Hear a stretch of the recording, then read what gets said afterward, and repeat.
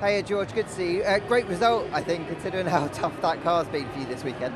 Yeah, I mean, P4 in those circumstances we probably wasn't expecting. Really quite a satisfying race. Good overtakes on the Alpines. Good overtake on Carlos. Pace for us, relatively speaking, was strong.